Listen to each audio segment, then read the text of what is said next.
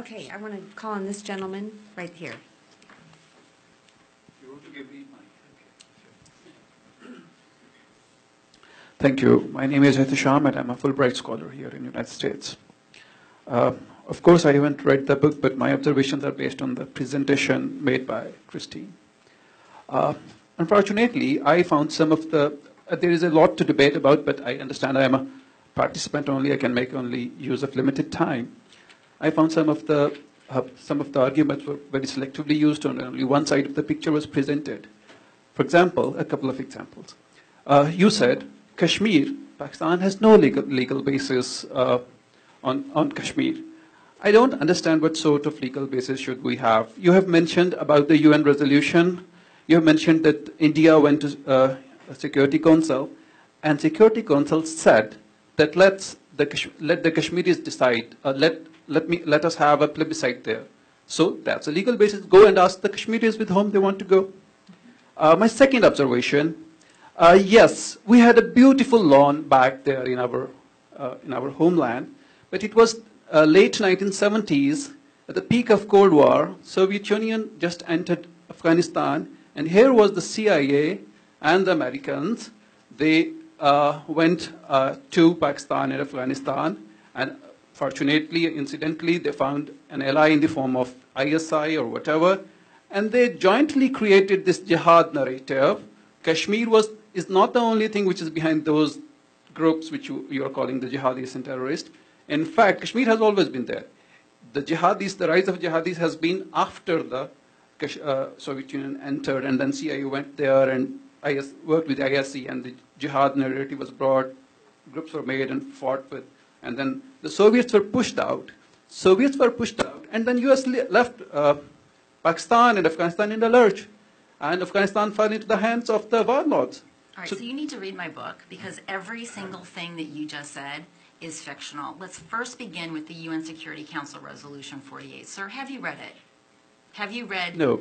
Okay, so the first thing I'm going to encourage you to do is go on to the UN Security Council's website and read that fabulous resolution that every Pakistani points to, but which not a single one has read. I also then want you to take the actual version from the UN Security Council, and then I want you to compare that to the claims made by Pakistan's permanent representation to the UN. And you're going to understand your confusion, sir.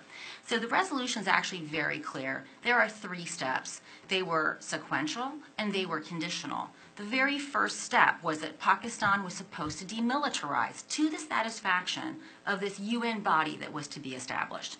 Then, conditional upon the UN being so satisfied with this demilitarization, India was also supposed to demilitarize with a presence being permitted to defend itself against Pakistani aggression.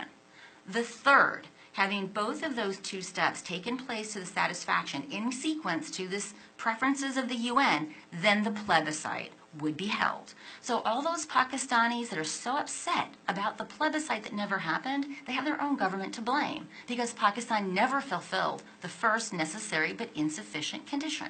So I'm going to encourage you to actually read that before you ever make such a fool of yourself again by presenting it in public, right? So just do yourself a favor by reading the darn thing. Second, I want you to also learn a little bit about your country's Afghanistan policy. Sir, do you know that it was Zulfikar Ali Bhutto that began the ISI cell in Afghanistan? That in fact it was Zulfikar Ali Bhutto who began setting up what became the 7 donkeys before the Soviet Union even crossed the Amu Darya. Did you know this, sir? No. I want you to answer my question. Did you know this, sir? No. Okay, so this idea that somehow the United States used Pakistan in some sort of some sort of effort to dispel the Soviets is completely an incorrect reading of your own history. Zulfikar Ali Bhutto, after King Zahir Shah was ousted, and Dowd came to power and began implementing pro-Soviet policies, driving the Islamists into Iran and Pakistan respectively, Zulfikar set up an ISI cell so that he could then use those disenchanted, disenfranchised Islamists to become vectors of Pakistan's policy in Afghanistan. Did you know that we first sanctioned Pakistan in April of 1979 because of advances made in its nuclear weapons program? If we were so interested in sucking them into our evil jihad designs, we sure did make that difficult for ourselves, because when the Soviets did finally cross in, we actually had to do a bunch of maneuvering to get a waiver. And did you know that the first monies did not go into Pakistan until 1982 because of that requirement to get a waiver?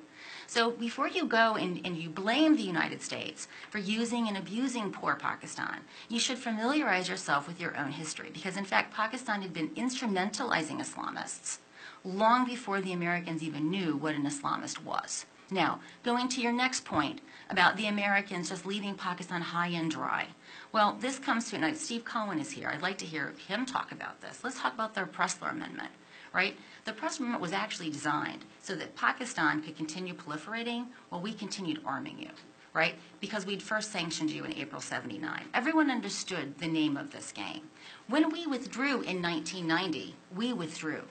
Pakistan, however, continued mucking around with the Islamists. So this idea that the jihad today are the Taliban of today and Al-Qaeda, this is also a really grotesque and empirical error that I don't quite frankly expect from a Fulbright student. So I'm happy to have more exchanges with you, but I think you should read my book, because everything that you said is a highly stylized retelling that you get from Pakistani media in your curriculum.